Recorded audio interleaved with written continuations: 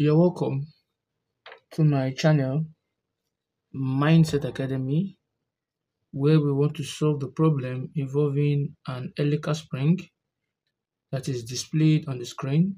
And the question says, draw two complete turns of a helical spring of circular cross-section of 10 mm diameter.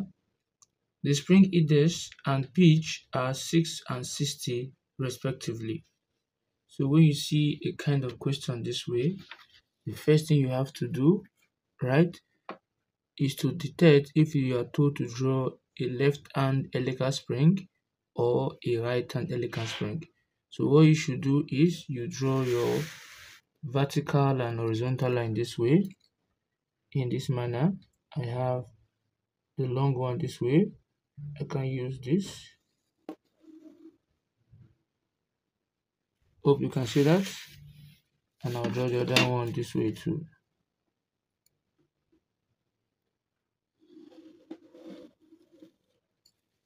Now, on this, we don't have an internal diameter, nor do we have an external diameter or outer diameter. So we need to calculate for this. So first of all, after doing this, I need to get the diameter, both internal and external, right? So what we'll do is we'll write out the parameters. So the first one given here, we're given the number of turns, which is 2. And the next thing we're given here, we're given the circular cross-section, which is 10 mm, right? Then I'll use a small d to represent it. And we have what they call the spring index, which is given as 6. I'll be using C to represent the spring index. And we have what is called the pitch, right? And that's given as what? 60 mm. These are the parameters that were given. So for we to calculate both the internal diameter and external diameter, we need to get the mean diameter. Now the question is, the mean diameter is just the average of the highest and the lowest diameter. That is the average of the outer plus the inner diameter divided by 2. When you divide it by 2, you get the average. So let's get the mean diameter. So since the outer and the inner diameter is not given, what we'll do is recall, we know that the mean diameter is given as the spring index times what? Times the cross section, the circular cross section. Is that taken? And that will be 6 times 10, because the spring index is 6 and the circular cross section is given to be what? Given to be 10. So my mean diameter is now given to be what? 60 mm. So the first thing I will do here is to draw my mean diameter in this manner. So I'll take my meter rule and I'll measure from 0. Half of 60 is what? Is 30. Can you see that? And if I'm to draw it here, I'll be using more like a dotted line this way, just like this.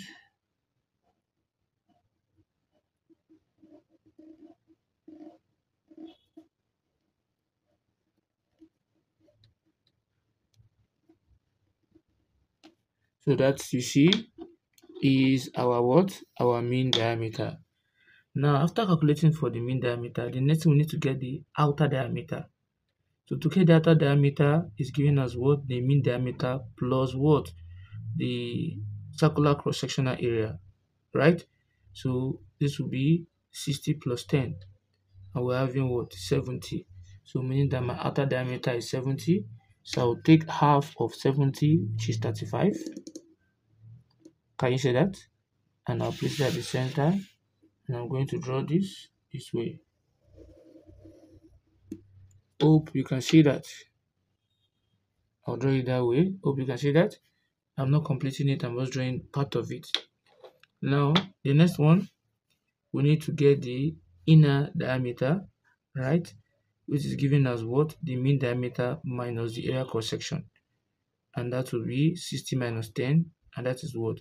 50 mm. So I'm going to take half of it again, half of 50, to get the inner one, which is 25. So when I put it at the center here, I am going to get the inner diameter here. Hope you can see that. Is that okay? Now we've gotten the outer diameter, the mean diameter, and the internal diameter. Is that taken? So you need to understand that the spring index you have here is the relationship between the what? The mean diameter and the wire diameter. So let's just move forward. The next step is for you to divide this into 6 equal parts. If you complete it, since I'm focusing here, if I should complete it this way, let me show you something. If I should complete it this way, now we have two parts of the circle, the left hand side, the right hand side, and what? The left hand side. So if I'm projecting the left hand side, it means I want to draw a left hand helical spring. But if I'm projecting the right hand semicircle this way, means I want to draw what? A right hand helical spring. But in this video, since we are not told what to do, so I'll be drawing what? A left hand helical spring. Now divide this into 6 from here to this point, right? And you place it at this edge here, and you mark up, then you mark down. You come here also, you mark left, and you come here also, mark right. So from here, I'll just come to this point, draw this, draw this to be a faint line, draw this, and this. Hope you can see that. Now, after we have done all this, what we're focusing on will be all these points. So I'll call here to be point 1, this point 0, point 1, point 2, point 3, 4, 5, and what? 6. I'll be projecting the mean diameter, not the outer, neither the inner one, but what? The mean diameter. But before that, let me get what the pitch is, right? Now we're given the pitch to be what? 60. So since we're given 2 tons, means that you multiply 60 by 2, right? So let's do that and see. So if I place it this way, if I should extend this way from here, then I'm going to draw my pitch out. So from 0 to 120 is the pitch. So if I move from 0 here to 60 is one pitch, then to 120 is another pitch. Everything makes a lead, right? So this is what I have here. So what I'll simply do is I should be able to extend this way,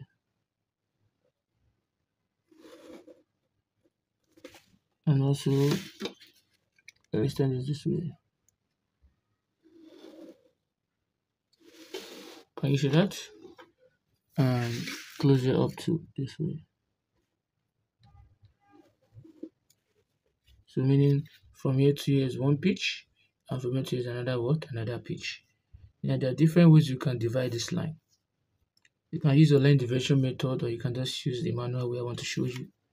So I'll do this to be manual, and I'll use this one as my line division. So let's try this and see. So if I should come here, since a circle, a complete 1 ton is 12. When you divide a circle into 12, 1 ton is 12. Then this half ton here, so 1 ton is what? Is 12. So I'll divide here to be what? 12. So 12 divided by 60, since the pitch is 60, 12 divided by 60 will give us what? 5 millimeter each, right? Because 5 times 60 is 12. So I'll start by this. So this would be 5, 10, 15, 20, 25, 30, 35, 40, 45, 50, 55, and what? 60. Can you see that? And I'm going to project it up. See what I'm about to do.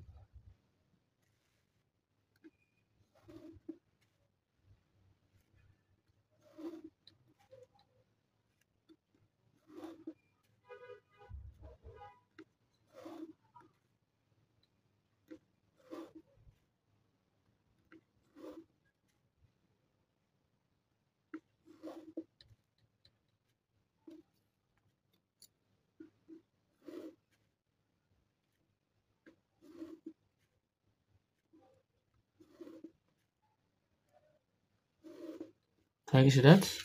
Now the other one just for simplicity's sake and for to enhance understanding, because not every time you'll be given an even number that can divide by 12 and you have a whole number. Sometimes you might given an odd number that when you divide it to be having fraction. So that way your line division will work.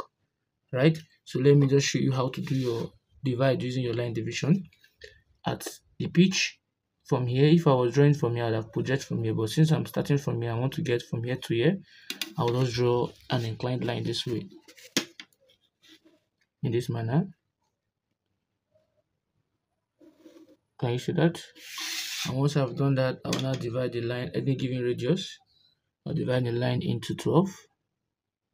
This is 1, 2, 3, 4, 5, 6, 7, 8, 9, 10, 11, and what? 12 here. Is that okay?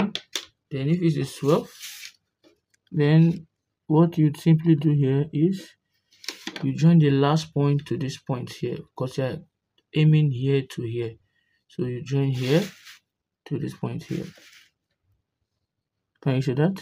And you join. So once you've joined, you will now take your other meter rule or your rule and you place it at this side. Hope you see what I'm showing you.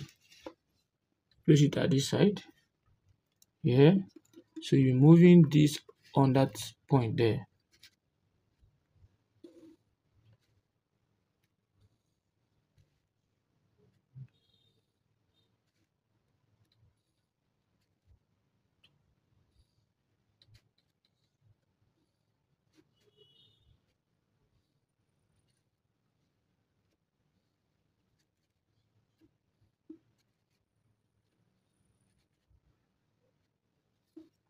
Hope you can see that. Now the next thing we'll do is, you see, you have a choice to use this method or this method, depending on the dimension that you've been given. So I'll just join everything the way I did.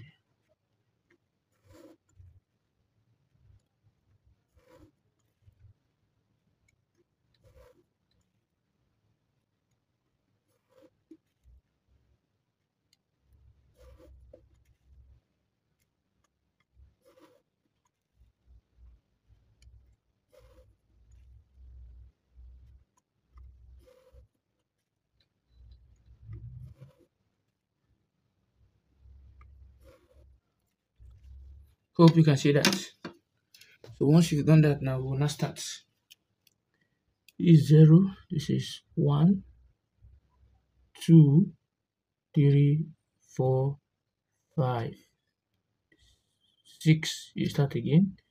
So if I'm doing that, so what I'll do, I've already projected 0. Then I'll move to the next one, which is 1. From here, go to 1. There's a line of 1. Then the next one, the line of 2. The 3 is already there. We'll go to the line of 4. Then we'll go to the line of 5. Then 6 is there. So where 1 meets 1, where 2 meets 2, where 3 meets 3, where 4 meets 4, where 5 meets 5, where 6 meets 6. Right? You come again, 5, 4, 3, 2, 1, 0. So 5 will meet 5 again, 4 will meet 4 again, 3 will meet 3 again, 2 will meet 2 again, 1 will meet 1 again, then 0. Then it starts again. 1 will meet 1, 2 will meet 2, 3 will meet 3 here, 4 will meet 4, 5 will meet 5, 6 will meet 6. Come again, 5 meet 5 again, 4 meet 4, 3 meet 3, 2 meet 2, 1 meet 1, then this is 0. So 5, 4, 3, 2, 1, 0. So it's just moving this manner. Out there. So once you've done that, this is what we have. Now we're now given a cross section, right? You say the cross section, the circular cross section is 10 millimeter. Cross section means when you cut, for instance, this is my pencil. Let me say I now cut it into two. I cut it into two. By the time I look at it, this place you see here is my cross section. That is the thickness. Is that taken now? So we're told that the cross section of this is 10 millimeter. So I'll just measure half of 10, which is 5. So from 0 to 5. Can you see that? And I'm going to place it at every point here. From 0, I'll do for 1, I'll do at every given point. From 3, I'll do.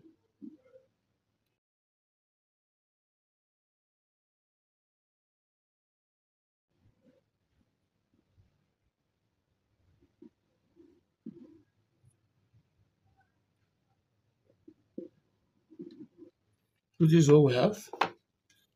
So now what you do is, before I proceed, please viewers, if you have found this video helpful, please don't forget to click on the like button. Also subscribe to this channel and share the video to those who are in need of it. So now we've done this, right? Now you now take your French curve and draw your line tangential to all these points you see. That's what I'm going to do here now with my pencil and with my French curve. I'm going to join.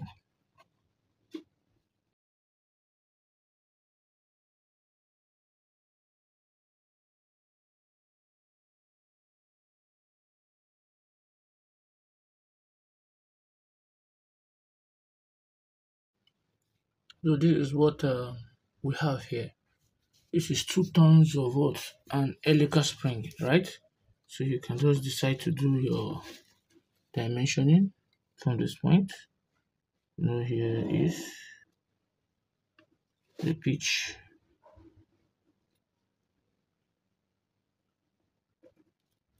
This is the pitch. The pitch P is equals to what? 60 millimeter. Right? So I can just